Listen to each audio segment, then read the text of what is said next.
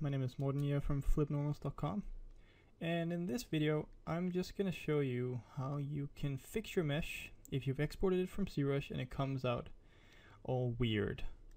By weird I mean in like 6 trillion pieces like this. So this model has been exported from ZBrush and it looks just wonderful. I mean, this looks kind of cool, but anyway, so the way to fix this is if you go into ZBrush, here's your mesh, or well, this is my mesh, and you're going to export, and all you have to do, like this is going to be enabled by default, but you just disable export subgroups, go back up to export, and just export your model, and everything will be fine. And that's all there is to it.